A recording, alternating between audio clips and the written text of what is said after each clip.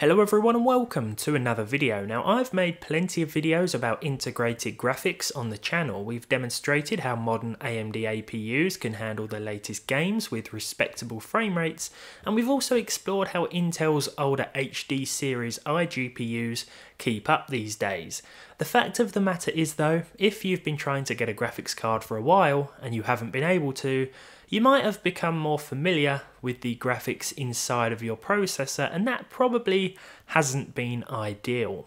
Take the i5-4460 here. Sure, the onboard HD 4600 graphics can handle some titles relatively well, like CSGO and Fortnite for example, but there are certainly some obvious limitations, such as performance issues with more demanding games and compatibility problems with others. That's when I decided to try out and give my thoughts on the xCloud gaming service. If, like me, you have a Game Pass Ultimate subscription, you can open the cloud gaming website in your browser, choose from any available title, connect a controller and play it. There's no need to download or install any programs, you just click play and soon enough you're in the game. If your hardware can handle video playback smoothly, then it can handle this, because all we're doing is streaming the game from Microsoft's Xbox hardware that's based in their top secret lab or wherever they are. The i5-4460 is now a graphics card-less gaming beast. Brilliant. But let's talk about quality and latency. My internet isn't anything special, it's fast enough for my needs, but it falls slightly short of the UK average. I'm using an Ethernet connection as well, and as far as picture quality goes, well, Doom Eternal here, the first game I tested, looks fantastic. I wouldn't know it wasn't running on a base Xbox One. While picture quality isn't an issue, at least not with half decent internet, I can still feel an input delay.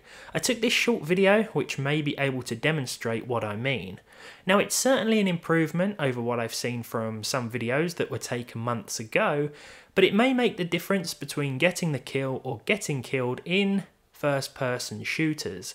That said, however, when I jumped into Battlefield 5 and played the opening level, it felt a lot more responsive overall. I then fired up GTA San Andreas, the definitive edition. As a day one Game Pass game, it's available on this service and it feels pretty responsive to play. Any little stutters and dips you can pick up on the video here were actually part of the game itself. Because the game is streaming from Xbox hardware, as I say, in Microsoft's offices or wherever it is streaming from, we can still choose between the performance and fidelity graphics options as well, like in any game that offers these options on console hardware. Now, like with any game streaming service, there can be issues, though the first isn't necessarily the fault of xCloud. When Forza Horizon 5 briefly became a pixelated, unresponsive mess, it was a reminder that we were at the mercy of my inconsistent UK internet. I got another connection warning when I played Halo Infinite, and while I noticed a slight dip in picture quality, this went away fairly quickly, and despite what I was saying earlier about Doom, this actually felt decently responsive yet again. Even if you don't plan on using a service like this very much, the ease of use and the fact that you don't have to install anything to play games means you could use it to try a game before you buy it on Xbox or on PC, as long as you've got a Game Pass Ultimate subscription, of course. You don't even need an Xbox console either, as far as I know.